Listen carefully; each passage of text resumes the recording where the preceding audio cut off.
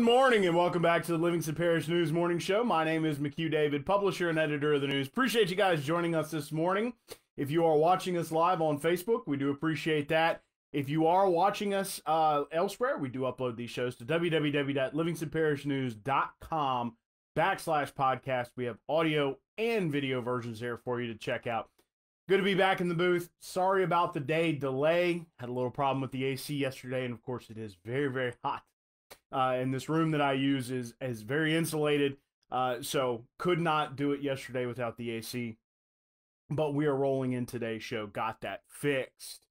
Unfortunately, going to be talking about a lot of coronavirus stuff today. Getting back into that swing, unfortunately, as mentioned. But we will talk about that in just a second. Getting into your traffic this morning. Looking at some delays on I-12 westbound, heading into Baton Rouge, starting at about O'Neill. Little slowdown so far, not a complete stop, so you're going to be flowing getting into Baton Rouge, but it's still going to be a little slower than normal. Looking at some delays on those on-ramps getting on the I-12 as well as some minor delays at 4-H Club Road, River Road, and 190. 190 and other places actually looking relatively clear, though, so that's a good sign. It's already 80 degrees. It is going to be hot again today. We're probably going to have another heat advisement. Going to get up to 95 as your base temperature. Looking at a heat index of anywhere from 102 to 103. So please remember, stay hydrated, wear light clothing, unlike this jacket. And please be prepared if you do have to stay outside for long periods. Try not to do that. Of course, again, it's going to be 95 degrees as your base temperature, going to get up to about 103 with that heat index and that humidity. So try to stay cool today. Desk fans, anything you can to try to keep your body temperature low. Please remember to drink water, lots of water. Want to talk about these mitigation efforts real quick before we get into your coronavirus statistics. Wash your hands for 20 seconds or more with soap and water. Wear a mask in public if at all possible. That is now a mandate from the governor. We'll talk more about that in a second. 6 feet or more of distance between yourself and others, preferably more distance. Don't touch your face, my favorite one. Control sneezing and cough with your elbow or a tissue, 25 or less to a gathering, and stay home if you're sick and utilize telehealth to get in touch with your doctor, or stay home to work if at all possible.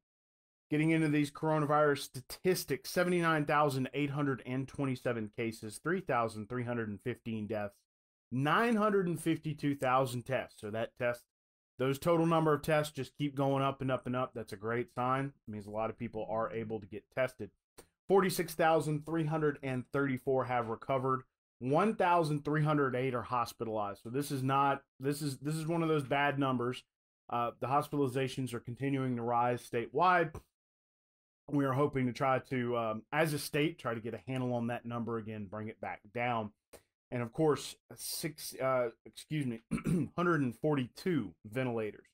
Getting into Livingston Parish, 1,565 cases on 40 deaths, not 100, sorry. 40 deaths, 16,500 tests. I'm going to start those statistics over again. I am sorry. Even with the AC, it still gets kind of warm in here. 1,565 tests. 40 deaths on 16,000. Try again. 1,565 coronavirus cases in Livingston Parish. 40 deaths on 16,500 tests. There we go. Today, Vice President Mike Pence is going to be visiting LSU's campus. He will be speaking at 3 p.m. To discuss the state's response to the coronavirus.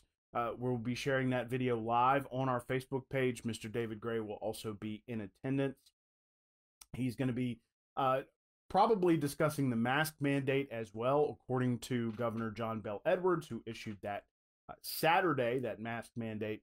That was a constant request from the federal task force, which is headed by Pence, up in Washington, D.C., and they're constantly pushing that, trying to get folks to wear that mask. So again, that the governor tried to sort of shift that off to the federal task force. We're going to see if Vice President Mike Pence talks about that today. Again, he will be speaking at 3 p.m. at Tiger Stadium, talking about the Louisiana's response to the coronavirus, as well as the federal response to the coronavirus. Of course, we talked a little bit about it. The governor issued a mask mandate on Saturday. which means anywhere in public you need to be wearing one of those approved masks that's cloth or better. Now, one of the things that occurred yesterday was that Parish President Leighton Ricks issued a statement. There was a little confusion surrounding that statement in that people thought that the parish president was not going to enforce a strict mask mandate. He doesn't want to, but he's required to. That's one of the things that kind of got lost in translation in that story. Parish President Leighton Ricks doesn't really have a choice. He does express that later in his statement, but he does start off hoping that businesses will not be strict and stringent regarding this, and I do apologize for that little lag out, regarding the mask enforcement. So that it really does come down to businesses. Now, when you get down to the business level, there's going to be sort of two levels of enforcement. The first level is if a business owner tries to tell a patron, you may not stay if you do not have a mask, and they don't put a mask on, you can be removed as the person who does not want to wear a mask. If you do not leave, the business can call law enforcement. We talked with law enforcement yesterday, including the sheriff and both Walker and Denham Springs police departments. They will respond to that call. Now, all three departments are going to try to de-escalate the situation without having to use, I guess you can say, force or any kind of disciplinary action at first. But if it comes to that, they will.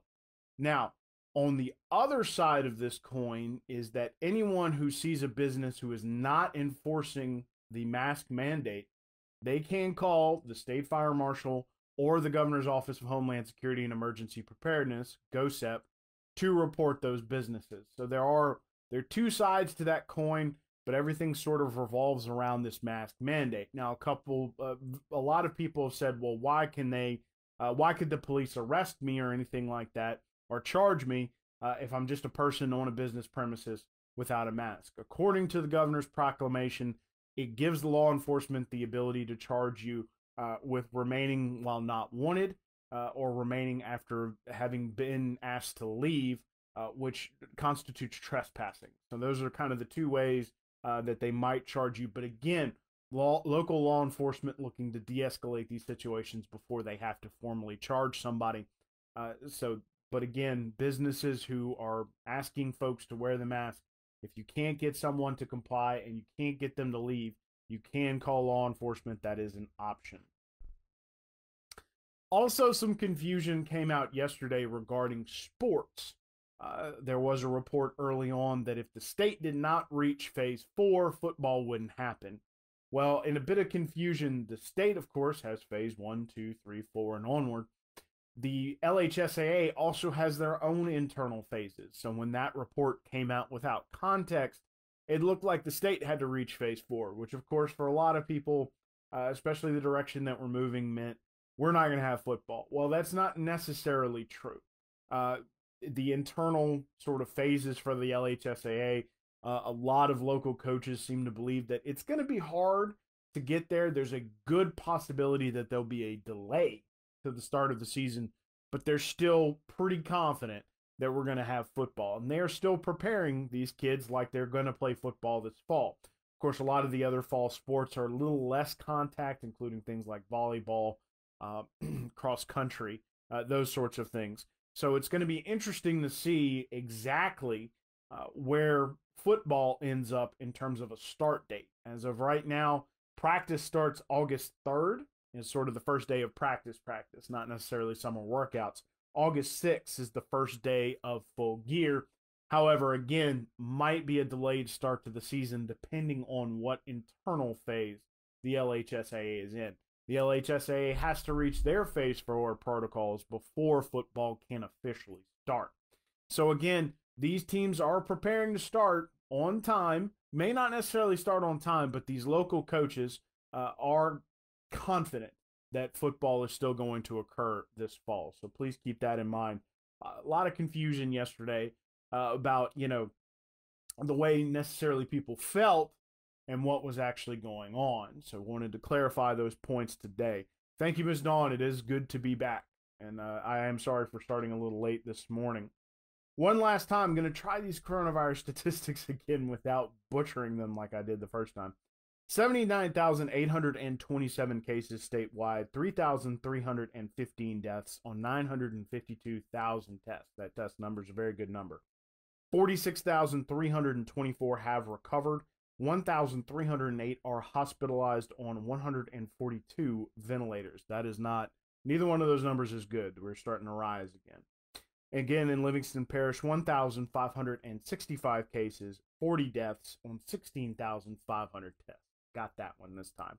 Want to remind folks, Vice President Mike Pence is going to be speaking at 3 p.m. We will share that video on our Facebook page. Mr. David Gray will be in attendance. He is speaking at LSU to talk about the federal response to the coronavirus as well as the state's response to the coronavirus. It'll be interesting to see whether or not he backs up Governor John Bel Edwards on the mask mandate, as Governor Edwards did say and has repeated that the federal task force has asked him repeatedly to implement that mask mandate. Getting into your mitigation efforts one more time. Wash your hands with soap and water for 20 seconds or more. Wear a mask in public if at all possible. That is now a mandate. 6 feet or more of distance between yourself and others. Don't touch your face, my favorite one. Control your sneezing and a cough with an elbow or a tissue. 25 or less to a gathering, preferably less. And stay home if you're sick, and utilize telehealth to get in touch with your doctor, and stay home to work if at all possible. Getting back into the traffic, please remember you've got some minor delays on I-12 heading westbound into Baton Rouge, with some delays on those on-ramps. Those delays on I-12 are going to start roughly O'Neill.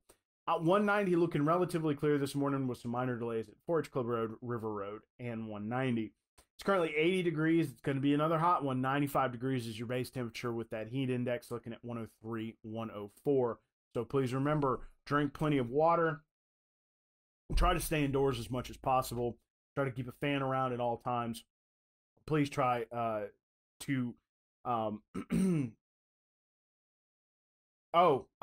didn't have it. I had an upper respiratory infection. To clarify, Miss Deanna Macaluso's, I got tested just to be sure. We have several ladies up front who are high risk, who are older. So I got tested just to be sure, but I didn't have it. I just had it. I get a very bad upper respiratory infection, usually about once a year, that I try to work through. Doesn't work out. It kicks my butt. I go down for a couple of days, and then I usually take another day off just to make sure that I get back to feeling good, and then I get back to the office. So I do apologize for that. I probably should have clarified that. I did not have coronavirus. I just had an upper respiratory infection that was pretty bad. So sorry about that, to clarify. But I am feeling better. I am back. So thank you for asking. At any rate, yeah, we just did our weather. So wanted to remind folks, please remember, we're going to be trying to get back into a regular swing of things starting today. I will be back tomorrow, and we'll get back to more. We'll find out what Vice President Mike Pence has to say, plus what the governor has to say after that. And we'll also be talking about some of the regular things going on here in the parish.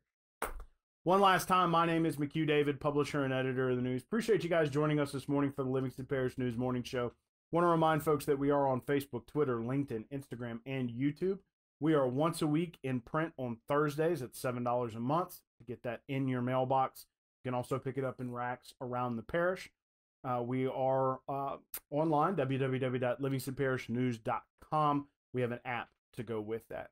Once again, appreciate you guys joining us. Please remember that these shows are free online. You can get audio and video versions, and we will be back with you tomorrow morning.